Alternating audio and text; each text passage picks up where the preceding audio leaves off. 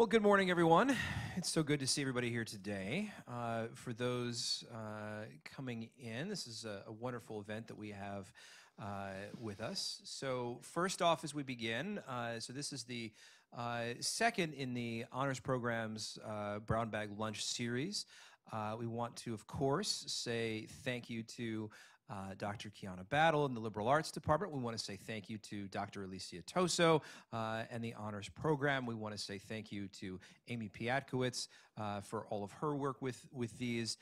We want to say thank you to Dr. Troy Swanson and all who are involved in putting this together. Our speaker today is Kipp Cozad. Kipp Cozad served as a Peace Corps volunteer in Yemen from 1988 to 1990. Kipp holds a master's in history from the University of Missouri, Kansas City, where he focused on Middle East studies and completed his thesis on historical Yemeni mobility. Kipp is the manager of the Tutoring Center and teaches as an adjunct in history at Moraine Valley Community College. Join me in welcoming Kipp Cozad. All right, well, thank you so much. And first, I want to say Ramadan Mubarak for all those that are practicing. I hope it's a meaningful Ramadan thus far. What are you, about a third of the way through Ramadan right now, roughly? You probably don't keep track, do you, at this point? But thank you so much for showing up. And as Professor Fulton mentioned, that I actually spent 2 years in Yemen, and not just like in the capital. I was in a small village where I taught English for 2 years. For those that know anything about Yemeni geography, I was just outside of Ib in a relatively small village. And so today I get to talk about something that is my passion, and that is Yemen. And what was interesting about my time in Yemen is that it was the first country that I'd ever traveled to outside of the United States. And it wasn't like I was going for a week or two. I was going for 2 years. And it was pure chance that I ended up in Yemen, because when you sign up for the Peace Corps, they can send you anywhere: Africa, East Asia, South America. And when they told me that would I be interested in going to Yemen, my first thought was, well, I know a couple things about Yemen. I know that it's an Islamic country. I knew that they spoke Arabic, but outside of that, I didn't know anything. And so I really, going to Yemen was a complete education in Yemen. And it was also obviously an education in all of the things that go with going to Yemen, from not knowing any Arabic before I went there, to studying it really hard when we had training, and then obviously going into a village where I'd have to speak it all of the time. Coming from a fairly secluded suburb north of Kansas City, I didn't know anything about Islam. And so obviously that was a huge learning curve for me as I went to Yemen. And obviously the culture of Yemen is very, very different, as you guys know, than the United States. And so those 2 years that I was there, yes, I was learning a lot. I made lots of friends. But there were still lots of gaps in my understanding of like the history of Yemen and things. So when I got back from Yemen, I kind of took it upon myself to fill in all of these gaps that I didn't understand at the time that I was in Yemen. This picture, as I'd mentioned to a couple people earlier, the person on the left there is me. And this is what I look like 2 years after being in Yemen. And this is with some friends near my village, and we're sitting around in a diwan or a mafraj, a sitting area, and we're doing what a lot of the locals do in the afternoon, is we're chewing ghat, which is a leaf. And it's kind of interesting because the government of the United States actually encouraged us to chew ghat. So in essence, they were encouraging us to do drugs, right? So that's us there. But it's a mild narcotic. It's like drinking like 4 or 5 cups of coffee and going in your mind to places that are very comforting. That's basically how I can best explain ghat. But it's very, as we know, people that are familiar with it, it's unhealthy. It's not really good for your health. I did not chew it every day, once a week maybe, but there it is. So I've titled this lecture, the Yemen I Know. And really, it's, as I said, it's not only my experience in Yemen, but it's also a lot of the things that I've learned since I've come back. So we're going to talk about the history. We're going to talk a little bit about the mobility of Yemenis over time, which I think is absolutely fascinating. And we'll talk about how there's really kind of two Yemens. There's a Yemen that's very isolated and keep to themselves in the center part of the country, but there's also this tradition of going all over the world in Yemenis. In fact, there's a famous joke that if we could go to Mars, the Yemenis would be the first one to go to Mars because they tend to be everywhere in the world. So, and I'll talk why that is. How did Yemenis get to a place where they were very cosmopolitan and traveled all over, as we're looking at our audience today. Thank you so much for coming. So this quote up here is straight off of a hadith. If you're familiar with Islam, there's the Quran, which is the word of God. And then there's the hadiths, which are the sayings of the Prophet Muhammad. And he had a lot of respect for Yemen and Yemenis. There was a lot of contact because geographically they're close together. And in the hadith it says, faith comes from Yemen, divine right comes from Yemen, and from Yemen comes wisdom. And so I think that as I learned that there was a lot of wisdom in Yemen. And one thing that when I was thinking about doing this lecture, it would have been easy for me just to talk about the current conflict that's going on, the political sides and all of that, but we get enough of that. What I wanted to do is I wanted to put a historical face on Yemen and show what a wonderful place is and maybe bring you a little bit into the land of Yemen and think of the country maybe a little bit different than perhaps you see on the news or whatever. So let's kind of take that journey with me. So first off, where is Yemen? So those in our audience who are not real familiar with it, Yemen is in the southwestern tip of the Arabian Peninsula. It is in Asia, so if you meet a Yemeni, they're not only Arab, they speak Arabic, but they're also Asian. This is the kind of a blown up picture of Yemen here. You'll notice that there's a road that goes right down this kind of the middle part of the mountains. Some of my fondest memories in Yemen was getting in a taxi cab in Sana'a, which is the capital, and taking that drive all the way to Ib, where I'd catch a four-wheel drive that would take me to my village. And those people that have been to Yemen, there's really nothing quite like a Yemeni sunset. When you're driving along in a taxi and they're playing the oud music, it just takes you to a different place. And once in a while, when I'm feeling a little blue or I may be feeling nostalgic, I kind of go back. That's one of my comfort places that I go because I have such fond memories of that. A lot of stories too, but we just don't have enough time. By the way, when we're finished, I will stick around for a while, so if anybody would like to ask any questions about my experience or maybe like to fill in some gaps, happy to stick around and talk about that. So also kind of so you know the geography, the Red Sea coast is to the west of Yemen.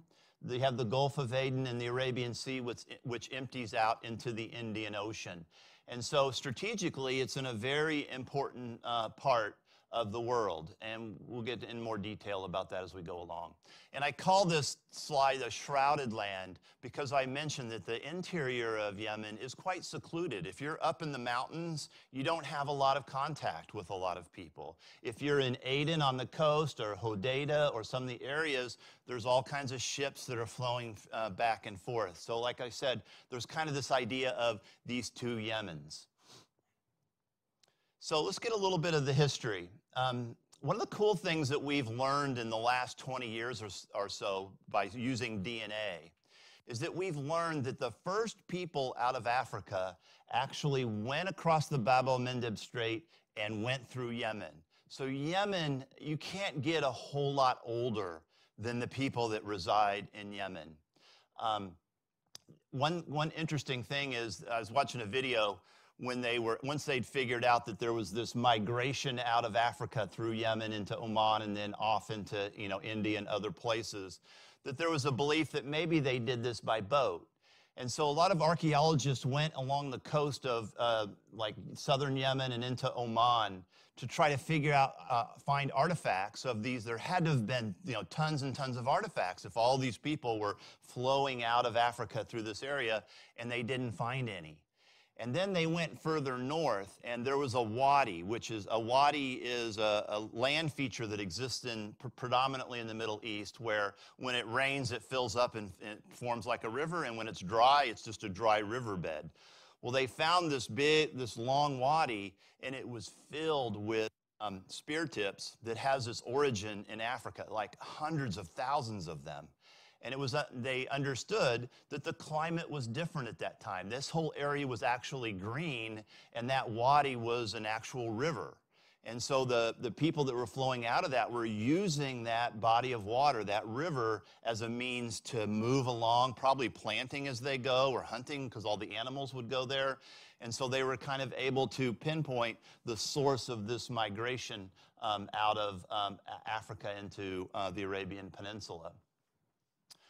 One of the coolest things about Yemen is its ancient history, and it's something that I don't think is really talked about enough. I had a discussion this weekend with a friend of mine who lives in Dearborn, and I was like, you know, when I was teaching in Yemen, I don't remember the Yemenis actually having a history class just on Yemen. And he goes, no, you're right. And I'm thinking, one way that we can bring Yemen together in Yemen is for them to have Yemenis have a collective notion of their history that goes back to these ancient times, because there's so much richness that goes to this period during the time before Islam. And in Islam, they have this period called the Jahiliyyah, and the Jahiliyyah is the period before Islam came, which was often called the Age of Ignorance. And I think that part of the issue is you really can't look at this period as people having ignorance. Yes, they may have followed different gods and had different beliefs, but they had amazing technology, and Yemen was at the forefront of the technological advances, in particular, the controlling of water. And if you look at the map over here on the left, these are all the different kingdoms that existed. I have the dates that correspond to them down below. And you'll notice that the earliest one is a place called Saba. In English, or in the West, we call it Sheba. And if you're familiar with the Bible, there's the Queen of Sheba, and that's where she resided. And Saba was one of the famous places that controlled this water. They actually had a dam. And most of these civilizations, these cities, you'll notice, are kind of to the east. And one reason is because this area was relatively flat and it was easy to move across for trade. And so they resided in there, not in the mountains per se, although I'm sure there was a lot of people at this time that lived in the mountains of Yemen. But they resided in these city-states, controlling the water and engaging in trade all along this kind of north-south area from the coast up to the north. And this area over to the right, today would be the kind of the province of Hadramaut, was famous for a certain crop, a certain tree that produced frankincense and myrrh. And if anybody is familiar with the Christian Bible, if you remember when Jesus was born, one of the things that the three wise men gave him was frankincense and myrrh, and it came from this area. It was frankincense and myrrh it's an incense that you burn, usually through ritual. The Greeks used it, the Romans used it. It was, it was a rich commodity. And the Yemenis made, the ancient South Arabians made a lot of wealth out of harvesting and transporting this frankincense and myrrh. Another fascinating thing about Yemen is Yemen had its own language. It was a Semitic language, just like Arabic is a Semitic language, like Hebrew is a Semitic language, but it was very much different than the Arabic that's spoken today. They had their own dialect. And that gets me to another point that I think it's important to understand about the Middle East, because you have so many people here at Moraine that come from different places in the Middle East, and you'll notice that many have their own dialect. In fact, most Palestinians have a very difficult time understanding the Yemenis when they're speaking in Yemeni. And the reason that is because in each of these areas there was an underlying language that existed before Arabic came. It's no different for Yemen, who had this old South Arabian dialect or language that when Arabic came, they adopted a lot of the Arabic, of course, but the accent, the dialect, merged with this ancient South Arabian. It's true in the north with Jordanians and Syrians and Iraqis who had Aramaic that existed before Arabic came on. That's why they have that dialect. And so it's kind of interesting if you study languages, why do people speak a certain way? And this will kind of give you some enlightenment as far as the Middle East. And also what was interesting is that the Yemenis, the South Arabians, developed their own alphabet. And it's seen here on this. They had different kind of incantations of this alphabet. But one interesting thing is that there was a lot of trade, a lot of contact across the Red Sea, in particular with Ethiopia. And to this very day, this is a note, a banknote of Ethiopia. It's called the Ge'ez script, but it's taken from the ancient Yemeni script, and it's still in existence today because of this cross-cultural trade. Interesting also is I've watched a couple videos on YouTube of Yemenis who do DNA tests, and usually somewhere between 9% and about 14% of their DNA comes from Ethiopia because of this trade that has existed for thousands and thousands of years. So I always found that interesting. Yemen also, or the South Arabians also had their own pantheon of gods, which is very common, not just in Yemen, but throughout the Arabian Peninsula, throughout the world, really. And so they had sun gods and moon gods and of wisdom, and they had, different types of art that they would manifest these gods in. And then right on the right before Islam came, the largest religion in Yemen was Judaism. Most of Yemenis, the majority of Yemenis, were Jews at the time that when Islam came to Yemen, to South Arabia. So I put a couple other quotes in here that come from hadiths as well. This one, Yemen was known by the Prophet as Baladan Dayiba. Is that right? Dayiba, which means a pure godly land or goodly land.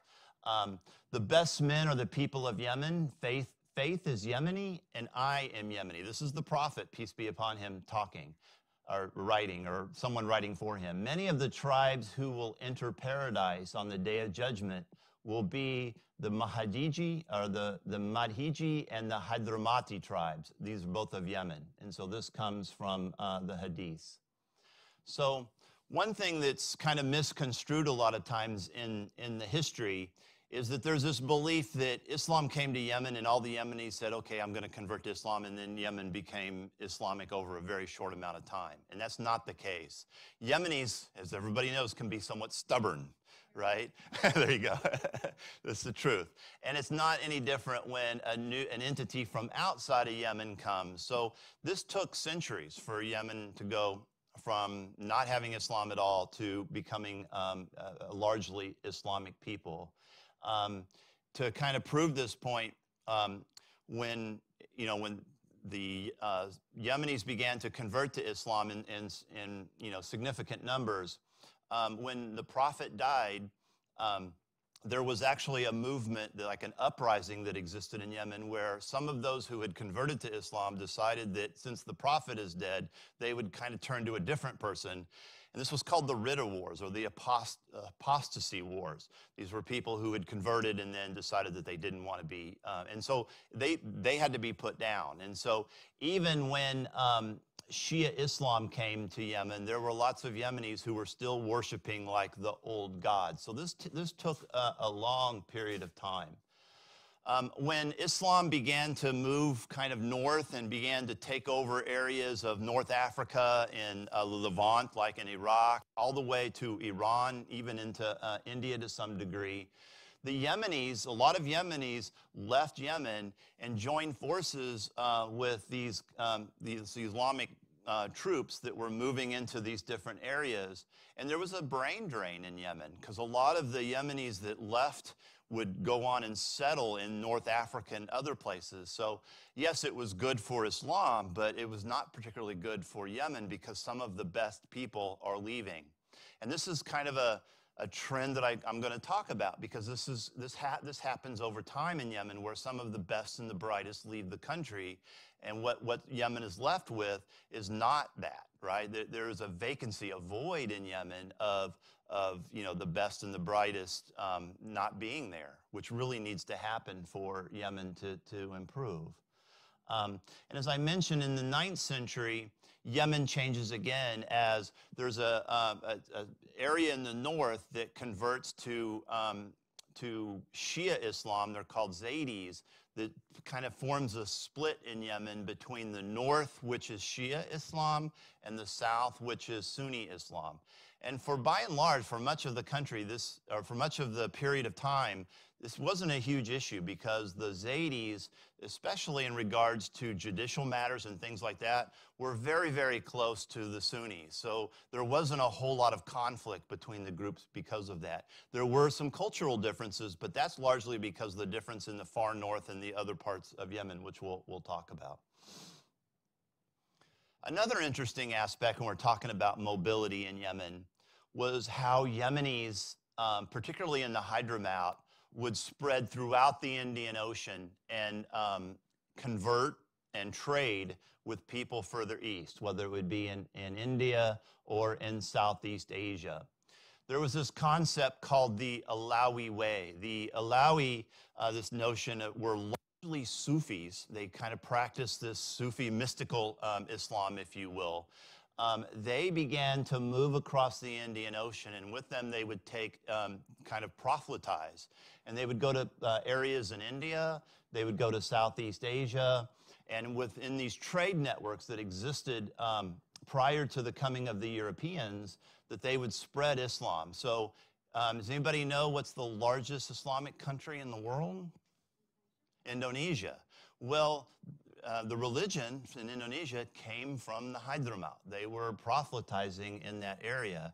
And so Yemen has this like long history, right, of doing amazing things.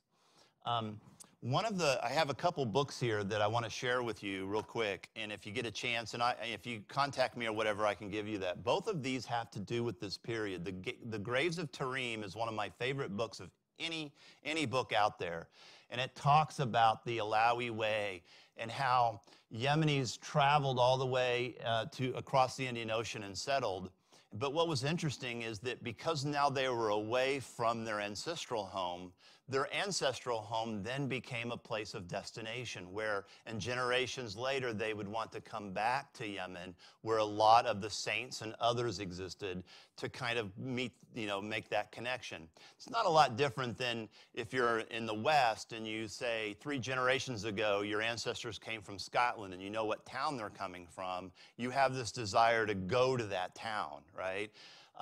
But what they found is that things had changed because they had adopted the culture of Southeast Asia and other things, and so when they came back, that things weren't what they thought that they were going to be. And how many times have we seen that throughout history, right? The other book that's outstanding, and it doesn't have to do with Yemen per se, but has a lot to do with the trade and the networks that existed in the Indian Ocean, is called Before European Hegemony, the World System 1250 to 1350. And so many times in American history classes in high school and stuff, everything is Eurocentric. Well, this is the opposite of this. This shows you what an amazing culture that existed in the Indian Ocean from Yemen to India to Southeast Asia before the coming of the Europeans, and how the Europeans kind of broke this system. And so it's another book that I think it's real important that if you really kind of want to understand the area, understand the role of Yemen during this period, it's a good book to read. And the reason I have these 2 maps here is I wanted to show you how much the monsoon winds affected travel, where and from December to March, the winds would blow from the east to the west. And so any kind of shipping, this is before you had coal and before you had electricity, you had to follow the winds. So people would follow them, and then they'd have to stay in a location for a while until the winds would change in May and October, where they would travel the other way. And so you can imagine what kind of interplay of cultures that existed because of just the simple fact of nature, of these winds that had this kind of rhythm to it. And we're talking about a rhythm over the centuries. And so it's another way to kind of understand this area. Now, I would be remiss if I did not talk about Yemen and coffee. And there's a large debate about where coffee originated. A lot of people said it originated in Ethiopia, but it was really Yemen that brought coffee to the forefront. And it was, I mean, there's all kinds of folk tales that are associated with how the Yemeni discovered coffee, where there was a goat out and the goat started eating the coffee beans and started like jumping around crazy. And the guy says, I want some of that. And so he starts eating the coffee, and all of a sudden he feels like really alert, and then he, puts them in water and boils it, and all of a sudden he's got this dark brew, and then, all right, you have coffee. So there's this whole discussion. But what we do know is that coffee only grows at certain altitudes in certain places in the world. And at this time, it only grew largely in Ethiopia and in Yemen. And so Yemen kept coffee almost like a trade secret. And they would harvest it in the mountains, and they would bring it down to an area called Mocha. And that's where we've probably heard the notion of kind of the coffee sometimes referred to as mocha because of this port city. Michael Morshes is in the audience, and he actually lived in a village, south of there? North of Mocha, and it's like blazing hot with mosquitoes, and it's a really kind of inhospitable place. How he lived there for 2 years, I have no idea. I was up in the mountains where it was like California, like 70 degrees year round. But what brought coffee even more to the forefront was there were a couple Ottoman incursions into Yemen, and the Ottomans obviously had spread throughout large, vast tract of land. So when they got a hold of coffee, they would bring them to Istanbul, and then they would trade, diplomats from France and other places would come, and they would try this beverage, and they're like, we need some of that, right? And it's really interesting if you track the word, the original word in Arabic, and how it makes its way to other languages. So I have it up here. So the Arabic word for coffee is kahwa. And from kahwa, you get to the Turkish, which is kahve, and then you go to the French, which is cafe, which to the Germans, which is kaffee, which to English is coffee. And so that's how the word kind of makes its way, almost like the coffee itself made its way to these different places. And I always find that fascinating. So as I mentioned, Yemen had a kind of a monopoly on the export of coffee, but there was one troublemaking European power known as the Portuguese, who had trouble with the Ottomans, and they began to do raids in Yemen, and they actually seized some of the plants that were growing and took them aboard a ship, and they planted them in their colony in Brazil. And then from there, coffee began to go to different colonial areas throughout the world. From some of the famous places, we have Java. Sometimes coffee is called Java in the Dutch East Indies. We have Jamaica, which is famous in the Blue Mountains. We have Kenya, which the British brought there. And then we have Colombia, which is famous, right, for coffee by the Spanish. And so it really became a connection between coffee and the colonial entities that established themselves in these different areas. And as I mentioned, that there is this tradition in Yemen of isolationism, and it largely takes its form in the central part of the country that is very, very mountainous. In these areas, particularly in the far north, there is this history of tribalism. And that doesn't mean that tribalism does not exist in the rest of Yemen. It does. In the village that I was in, a lot of things were aligned along family names, and usually the last name. But tribes have so much more influence in the north. Whenever, like when I was living in my village, whenever there needed to be a decision made, you would go to the sheikh's house, who was kind of the head of the town, but also kind of a tribal leader. You would chew got, you would have some dinner, probably dinner then got, and then coffee, and you didn't talk anything until everything was settled, and then you would start talking. So there's a very Yemeni way to carry decision making. Like Americans would go in there and get to the point, right? You go right and start to business, but it's very rude in Yemen to do it like that. So there were a couple decisions that had to do with me when I was in Yemen, because I was a foreigner, that they had to kind of work through. And so it's kind of like being in the principal's office, right? You go with the sheikh, and then they make decisions, and then you follow the ruling of the sheikh, and then you kind of go on. And as I mentioned before, despite the fact that there was kind of this Shia-Sunni divide, there was a lot of harmony and a strong relationship between the two tribes. During times of famine, it was very common for the Shias, who were they kind of had the military power historically, as they do now. They would go down to the south because they needed food, and then when the famine subsided, most of them would go back, but there would be elements of the Shia that would stay in these villages. They would intermarry and intermix, and it was never really a huge thing in Yemen until recently, and we'll talk a little bit about that coming up. So through most of Yemenis, I would say modern, but I'm talking like 9th century up until the 1960s, Yemen was ruled by an imam. And some people are familiar with an imam of like a masjid or a mosque who kind of leads the sermon or whatever. But in Yemen, imam was a political and a spiritual leader. And he ruled largely from Sana'a, but there were times where he would move to different places like Taiz and make that capital, which was a little bit further south. And he ruled like a king. And one thing that was kind of true of just about every single imam that came around is that they didn't want to have any outside influence. So they largely tried to keep Yemenis from going outside of the country and having contact from outside. And so because of that, Yemen has kind of this history, particularly in the center part of the country, of being very isolationist. But this changes in the 1800s. These pesky Europeans again, in this case, we're talking about England. They established a colony in Aden.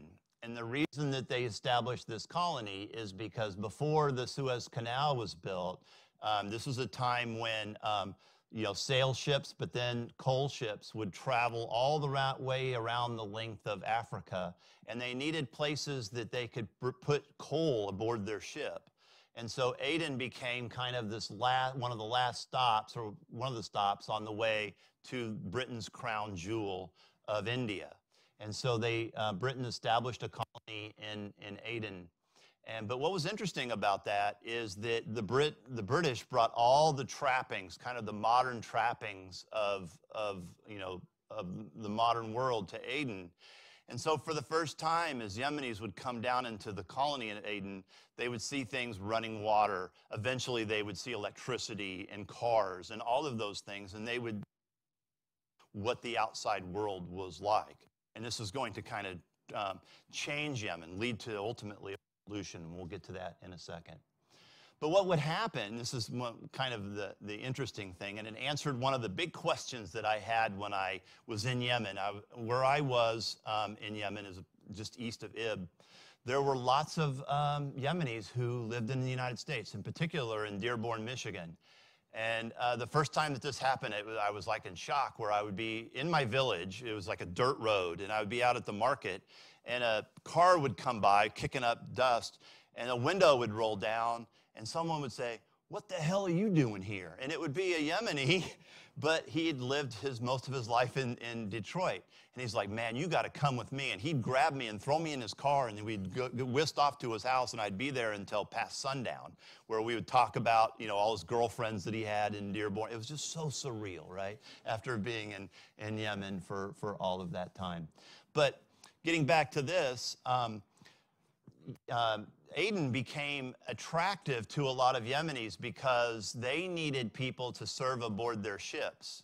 And so they began recruiting Yemenis to serve on board Yemeni ships. In particular, their job was to shovel coal into these big engines. They were called firemen or stokers. And Yemenis were seen by the British as being, despite their kind of small size, they were seen kind of tough guys. Like these guys really do work. And so they were in great demand. They're also called Lascars, which is it was the same word for this type of work, but it came from India because the Indians were the first ones to do this.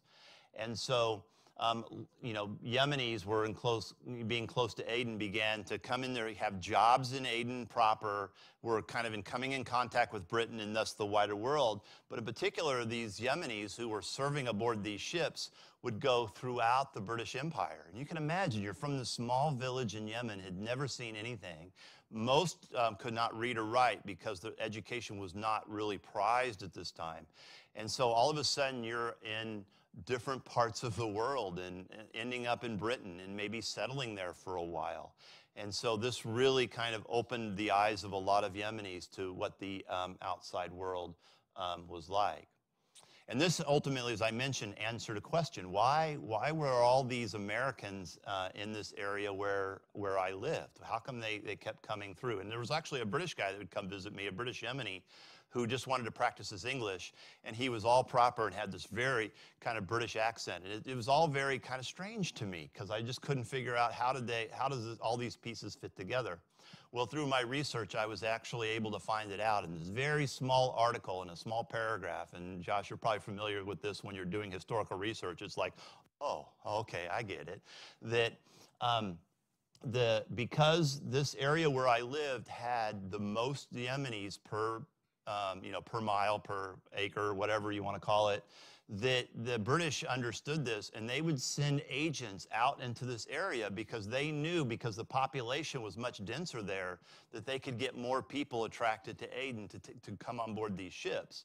And so this is one reason, if you look at that area that I kind of have highlighted, this was where the pull was, the pull factor down to Aden and then to the rest of the world.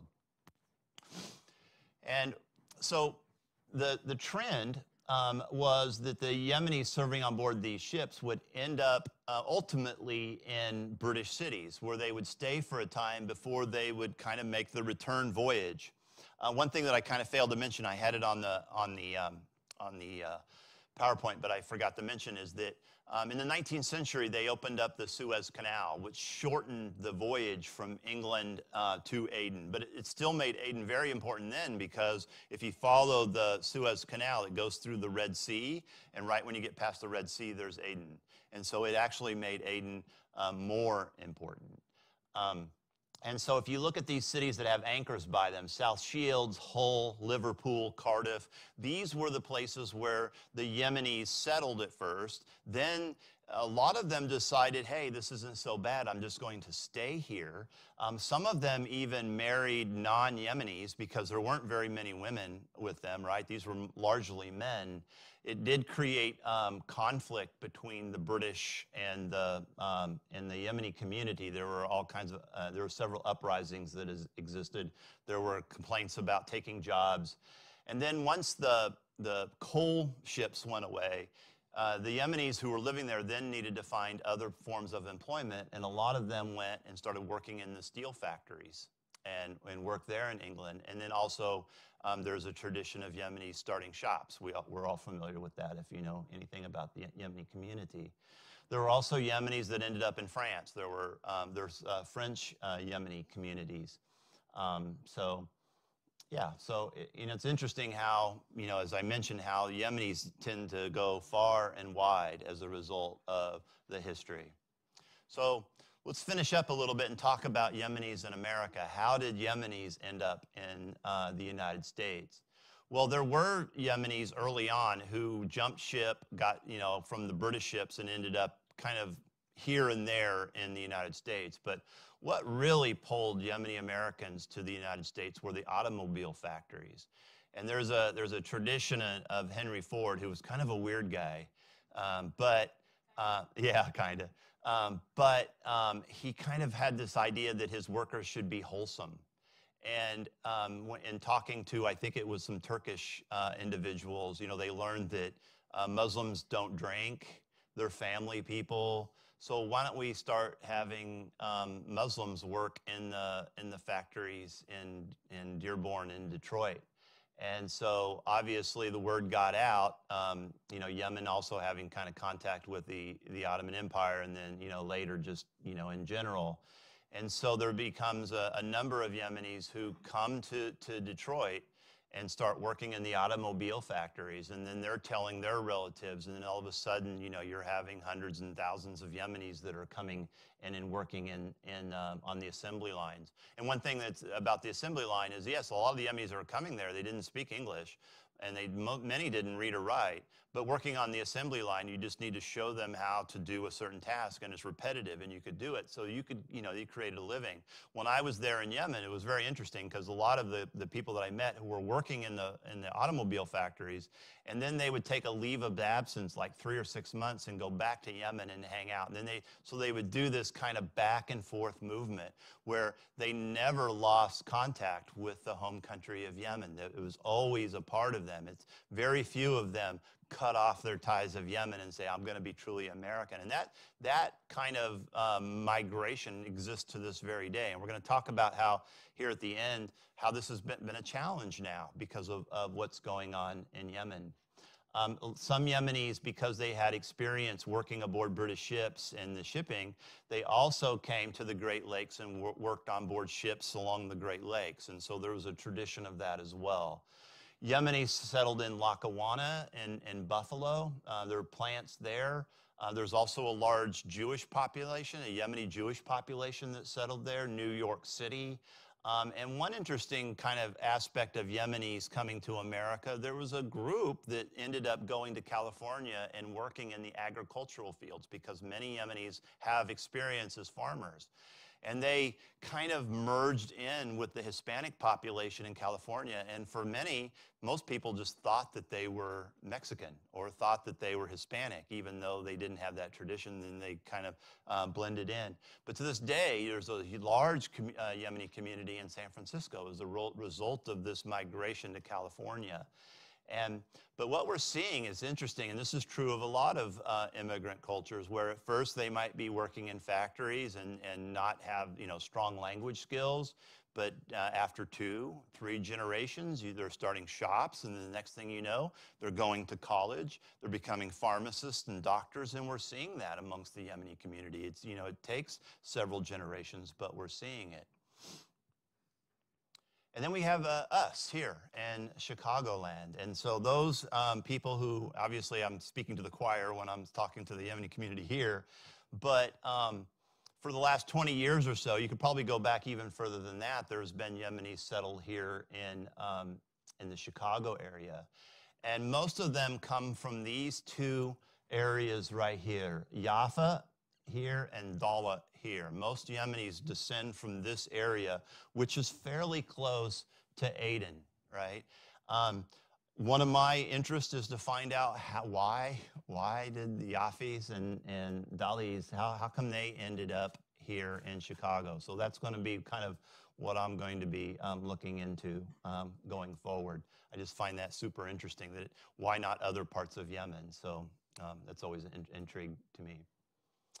Well, as you guys know, and I'm not going to, like I said, I'm not going to belabor this point, but there's a conflict going on right now in Yemen, and it erupted kind of in the wake of the Arab Spring. The Arab Spring was not particularly good for a lot of Arab countries, because what kind of came on the backside of the Arab Spring has not been particularly good. Whether you look in Syria, whether you look in Yemen, whether you look in Egypt, you know, there's just not a lot of great things to say about its outcome. Even though it was a democratic movement, and those that started the Arab Spring had great intentions, those that led this really didn't have a huge say in what happened in the aftermath of the Arab Spring. And Yemen was no different, where they got rid of their longtime president, who was not particularly liked in certain parts of the country, but they were quickly replaced by a group of really kind of militant northerners who came in and took over the capital and then tried to take over the entire country. And the United Arab Emirates and the Saudis prevented the Shia group from taking over the south. And the Houthis, the ones that took over in Yemen, they're not particularly liked in Yemen, but what's not liked even more is having aggressors outside of the country trying to make an impact on Yemen. So, but the reason that I want to bring this up is that what this has done is it's in many ways have prevented Yemenis to have this natural flow from Yemen back and forth. Now, if you're in the south, it's much easier to get there, but conditions aren't particularly great. So I think it'd be safe to say that that movement that existed before the conflict has definitely at least slowed down even in the south. And what does that mean? It means that the communities are more kind of not, I wouldn't say isolated in the United States, but they are having less contact with the ancestral homeland, which creates challenges as well as opportunities, as we're seeing lots of saying, okay, my home is here, and we're going to make the best of what we have here. And so, you know, you see a lot of that. And so, you know, I'll kind of close here before I take some questions, that it's been 33 years since I last was in Yemen.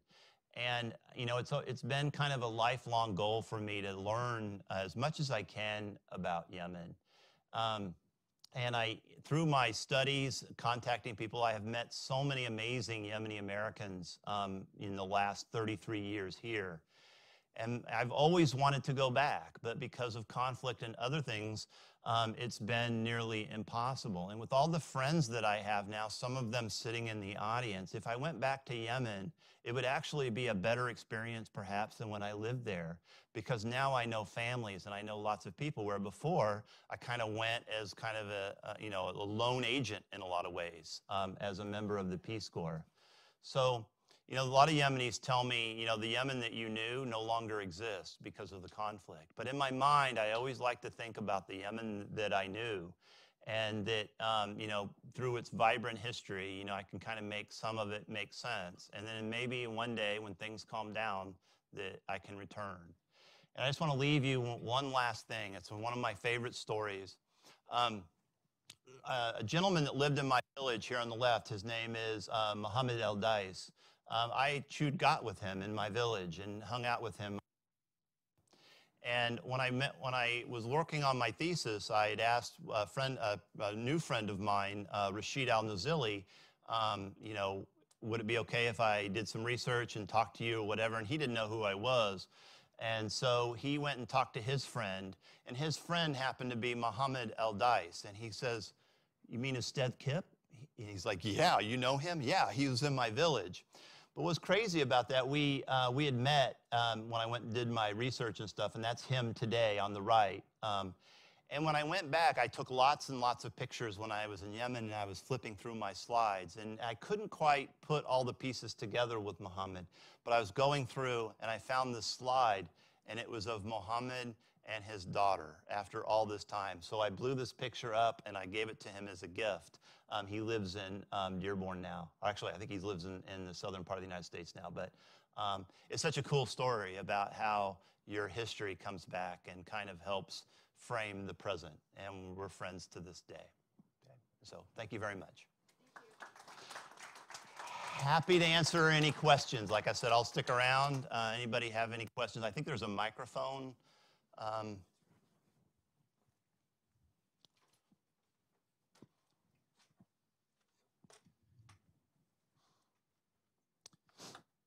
Please ask me any questions that you have. It's not a question, it's just kind of a comment. Yeah. If you're interested in researching about the why the people from Yafa and Lala are here, most of the first people that had originally came have already passed away. There's only one man left. I'm going to give you his name, and you need to contact him because he's very up there in age. I can get his phone number from his daughter. That'd be great. Yeah, and you should work on it as soon as Awesome. possible. Great. Thank you so much. Yeah, I think it sounds important, imperative, right? Thank you. Yeah. Any questions about Yemen, about the history, about my experience? Happy to answer any of those questions. Don't be shy.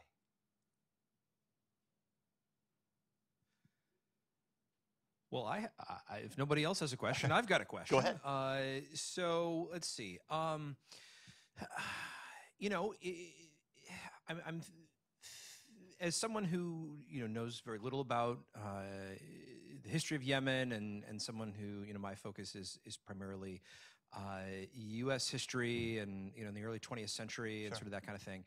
The thing that struck me about your presentation, which I guess this is more of a comment, is just the globalized interconnectedness that funnels through and around Yemen, which I think is a fascinating, reality that more individuals, it's good for folks to know about it, as you point out. I guess the question that I might have would be, for those who are interested in, engaging beyond their own communities, the Peace Corps, kind of as, for you was a gateway to be able to do that. Would you say that's, still a gateway for folks if they're wanting to engage in that way? Or, I'm sure there's also other ways for folks to do it too. There's lots of ways. Right. Maybe, your thoughts on that, or other ways for folks to, get involved either in Yemen or in other parts of the world. Right. No, I think it's a good point. And I think that, like I said, I came from pretty much a very somewhat closed society suburb in Missouri. And Yemen opened up my eyes. But also, I learned a language when I was in Yemen. I learned about a new culture. And it really, I think that anybody who's traveled a lot or has experiences in two places, which I'm sure a lot of people in our audience do, that you start to kind of meet people where they are. You start to see people where they are. You don't start building a stereotype first and then come into that discussion or come into that contact with those stereotypes. Once you've been in a couple places and you lived in places, you kind of drop all of those things and you meet people where they are, and it makes you much more comfortable, and it makes you much more kind of accommodating and someone that, especially if you're curious, as I have always been my entire life, that Yemen was an amazing experience for someone who's curious. And it's kind of, it's like curiosity on steroids, because every situation is new, and, a lot of the challenges are new, and you have all these obstacles. And so, that obviously the Peace Corps is it helps build a good foundation to do that. But, in general, I would say travel widely. If you have the opportunity, put a backpack on your back and get a ticket without any hotel rooms and just go. Right? And is to kind of experience it. So, I think that that's the best way to learn. Yeah. Thank you. You're welcome. What about food? Food in Yemen? Yeah. Okay, yeah. So food was very different in Yemen. I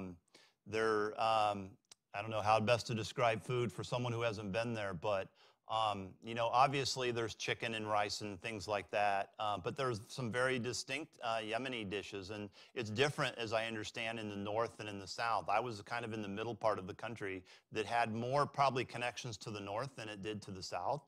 And so they have a stew that, as I understand, has its kind of origins with the Ottomans called Sulta, and that they would have this fenugreek thing that they would whip up and they would put on the top. And there's some Yemenis that don't like it. It's called helba, and it's got kind of a tangy taste to it. And some people don't like, even Yemenis don't like it. I love it. Like I like demand it. They also have a kind of a peasant, I would call it a peasant dish, which is called a seat, and it's made from like wheat that has kind of the consistency, I would say, of mashed potatoes. Got a great story when I was in Dearborn doing my research, and I met these friends for the first time. They brought out a plate of a seat. They brought all these Yemeni food, which I hadn't had for quite some time, and they bring it out. And so traditionally in the village, the way we would eat it is they'd put this plate, and it was kind of communal. You would take two fingers like that, and you would dip it into the seat, and you would eat it like this. And everybody would do that. It was the way they did it. So when they ordered this at the restaurant, they put it down, and I immediately took my fingers, and I started eating this seat, and my Yemeni friends quietly picked up spoons and began eating. So they said, yes, you are a Gabili. You are a mountain person. So I learned my lessons well. But there's all kinds of bentasan, which is kind of a dessert that's made with honey. There's this, and Yemenis make the best fool, of course. We know this, right? People would... Those would be fighting words for some parts of the Middle East about who has the best fool. But they have this special like high power fire that they use to cook the fool, and they have a special dish that's made of like volcanic rock. And after they've cooked it, they set it down, and I'm not joking, that it'll stay hot, like scalding hot for like 10 minutes after they've cooked it. And I don't know, I kind of like having the top of my mouth burnt off by fool beans. Yes, sir. What is Fool, oh, I'm sorry, fool or beans. It's just basically fava beans that are cooked and smashed up with a bunch of spices and other vegetables. It's outstanding, right? If you ever get a chance, I think there's a couple Yemeni restaurants around. Go there and have some fool. It's just say, give me the beans. There's fasulia and there's fool, and I prefer fool over fasulia, but I'll eat fasulia, they keep the bean more intact in fasulia, right? So how'd I do? Food? Okay, great. Any other questions? Don't be shy. It's the only opportunity you get. Nothing? Okay, so you lived like in Ib, right? Just outside. I didn't live in the city. I lived in a village about 45 minutes by four-wheel drive to the east of Ib. Yep. So how was your like living situation since you're an outsider? I don't mean to. No. So I worked as a volunteer. So we got about $300 a month. That's how much we got. And this was back in the 1980s. And Yemen was not a cheap place to live at the time. Things were relatively expensive compared to other places that the Peace Corps was. And I wanted to save money because after I got done, I wanted to travel, which I did. So I probably was the poorest person in Yemen. I stayed for $60 a month was my rent, which included water. I had 2 rooms that when I first moved in there, it was covered by this much of dirt. So I had to take a shovel and shovel all the dirt out and then sweep it all out. And I had a toilet that was outside and there was a hole. That was basically it. And I would take baths by putting water in a bucket and pouring them over my head. So that was basically my existence in Yemen. So to answer your question, it was pretty rugged, but I kind of dug it. I kind of dug it. You didn't have to take a shower every day. Most Yemenis did not shower frequently. And so I could, I kind of got in, not that I was like, stinky because I was a teacher, but hygiene was not quite as imperative as it is here. So when you were there, it wasn't like women and men intermingled at the time, right? No. So, right. Yeah, I have a famous story where the women would wear what was called sharshif, niqab, where you only see their eyes. And I was going down a track going to my school, and there was a woman coming toward me, obviously all dressed in black. And we got to a point where we both got off the track. Because in my culture, you give way to the woman for the thing, and in their culture, they give way to the men. So it was like a standoff. And I'm like in there, and she's like this, So it was definitely a cultural clash at that moment. But I only taught boys. They were 7th graders. I got all this. I suggested that I teach the 7th grade because this was the first year that they had English instruction. And so I kind of thought, well, I'll give them the dialect right and get them going right. And then after that, they were kind of on their own. When I was there, all of the teachers in Yemen were from outside of Yemen. And so, but they were all mostly from Arab countries. So, we had Sudanese teachers, tons of Egyptian teachers. And so that gave me an opportunity also to learn broader about the Middle East from talking to the other teachers about where they're from and their stories. And so, again, it kind of led to education. So, yes, sir. So speaking of cultural clashes, as like an outsider, did you ever run into any situations where people were like not welcoming to you or like hostile, or was it very, very welcoming there all the time? I didn't get a whole lot of hostile. I had a couple incidents, but from knuckleheads, like you'd run into that here. Because Yemen doesn't, especially where I was, didn't have a lot of contact with outsiders. Rarely was there a day that didn't go by where someone was trying to convert me to Islam. They would ask what religion are, and I would say, I'm Christian or whatever, and that didn't settle right with some. And so they're like, well, have you ever thought? And then you get in this, a very polite discussion, and it would kind of almost always end, well, you're going to hell. And I was like, okay. Can we still be friends, though? So, yeah. But, I'd get that frequently, except for those Yemenis who had been abroad and then, like I had good friends that, accepted me. But, you're going to get, especially in, places in the United States, you're going to get a lot of closed-minded people, and I think you're going to get that everywhere, right? And so I just kind of took that with a grain of salt. So, grain of sand.